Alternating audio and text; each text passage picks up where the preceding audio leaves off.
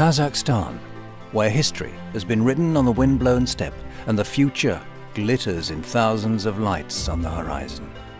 For Kazakhstan, the 9th largest country in the world, its past has surely informed the indomitable spirit it exhibits today. From the wild horses and endless steppe that symbolize nomadic freedom, to the rapidly growing infrastructure and vibrant cities the country knows now, Kazakhstan has evolved and adapted to become successful, stable and independent, not in spite of its history, but because of it. According to ancient writings, the Kazakhs were valiant and courageous, innovative, adaptable. They played a defining role in shaping Central Eurasia. Today, what's past is prologue, as Kazakhstan again takes center stage as a dynamic leader in the region. Kazakhstan has seen its share of invaders and marauders, but it has also seen the influx of diverse peoples and religions. Today, Kazakhstan, a country of more than 100 ethnic groups and 17 religions, is well known for its religious tolerance and ethnic diversity. Historically, this former breadbasket of the Soviet Union was also a large producer of metals, coal, oil and livestock products. Today, this abundance of natural resources is at the heart of the Kazakh economy.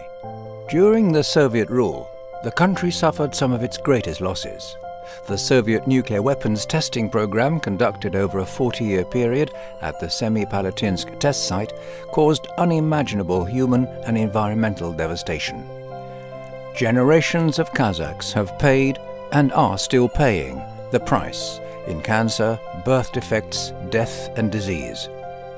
The nation has renounced the world's 4th largest nuclear arsenal and has taken a leading role on the issue of nuclear responsibility, advocating global nuclear disarmament with a strong voice and absolute moral authority. During its 550 years of established statehood history, the nation has experienced adversity and even atrocity, but it has prevailed. It has always prevailed. After centuries of political, economic and cultural crises, Kazakhstan came into its own. Its independence was proclaimed in 1991. Under the leadership of its first president, Nursultan Nazarbayev, Kazakhstan has seen unparalleled progress. Viewed through the prism of the past, this progress is reflected in many ways. Religious tolerance, adaptability, hospitality, patience, international diplomacy, innovation, strength, all inform today's Kazakhstan. A willingness to see all sides, the propensity to balance and dialogue, the sense to not choose east over west, north over south, has made Kazakhstan an example of stable growth that any up-and-coming nation would do well to emulate. From the past comes a sense of purpose and a desire for progress and peace.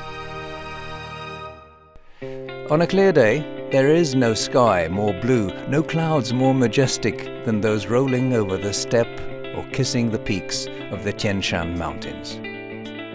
Kazakhstan also boasts emerald green pine forests and miles of deep canyons, where the light plays red and gold and shadows cast a spell on anyone with a view to the canyon walls.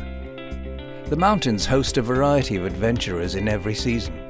From skiing, snowboarding and skating, to hiking, riding and camping, Kazakhstan offers something for everyone. As host of the 2011 Asian Winter Games, the nation declared itself as a world-class destination for sporting events. Building on that success, Almaty has bid to host the 2022 Winter Olympics. But apart from the varied and stunning natural beauty of the country, cities have grown. Infrastructure has increased 1,000-fold, along with the equally impressive Kazakh economy. And infrastructure will grow even further when the country implements its new economic policy, Nurli-Zol, over the next 3 years, making Kazakhstan even more of a major land bridge in the heart of Eurasia. Astana, the sparkling, nascent capital of Kazakhstan, sits on the steppe as a concrete symbol of progress and innovation. High-rise buildings and green space mingle with the new but historically minded Opera House and the presidential residence, the Accorda. Massive shopping malls rise up alongside the ultra-modern Peace and Harmony Palace pyramid. The vision of the country's president, Astana is fulfilling its promise as a progressive modern metropolis. The city is also home to Nazarbayev University. The importance of education to the country is reflected in its 99.7% literacy rate, one of the highest in the world. Almaty, about 1,300 kilometers to the south of Astana, is the banking and trade center of the country. Kazakhstan also boasts beautiful mosques, churches and synagogues that are representative of Kazakhstan's policy of religious and ethnic tolerance. In fact, Kazakhstan initiated and hosts triannual congresses of leaders of world and traditional religions, with the fifth one in 2015. The past and present meet on the grasslands, in the mountains, and now in the bustling cities. The stories and promises are whispered through the canyons as Kazakhstan continues to build a new Silk Road, an international center for trade and commerce, and a new legacy for the 21st century. Peace and harmony, however, don't just come with tolerance and cooperation. The people of the world must be fed, body, mind and spirit. That's why, along with nuclear security, food, water and energy security are all top priorities for Kazakhstan. They constitute Kazakhstan's bid for its non-permanent membership in the United Nations Security Council for 2017-2018. The country promotes science and technology programs across the nation and around the world. In fact, in a few years' time, Kazakhstan will host an international specialized exhibition, Expo 2017, the theme of which is Future Energy. 2014 to 2024 has been designated as the UN Decade of Sustainable Energy for All. That's why Kazakhstan is opening doors to wind, solar and other alternative energy technologies, while also developing its massive petroleum, natural gas and mineral extraction industries. The miles of open steppe make the perfect solar and wind energy labs. Kazakhstan's Green Bridge Initiative, supported by the UN Rio +20 conference, is another important initiative being undertaken in Kazakhstan. As the world's largest landlocked country, Kazakhstan has never taken water for granted.